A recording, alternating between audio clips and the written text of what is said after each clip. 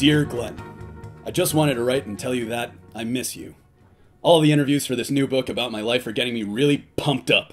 See you after the TV party tonight. Henry. Hi, Henry. I miss you too.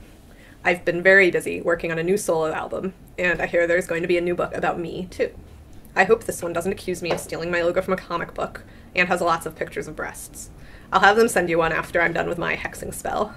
Glenn. Happy Valentine's Day. But, Glenn, this book is about me. I thought you said it was about you. It's obviously about me. Look, I'm on almost every page. Here I am fighting zombies. Here I am flying on a bat. Here I am having you defend my honor.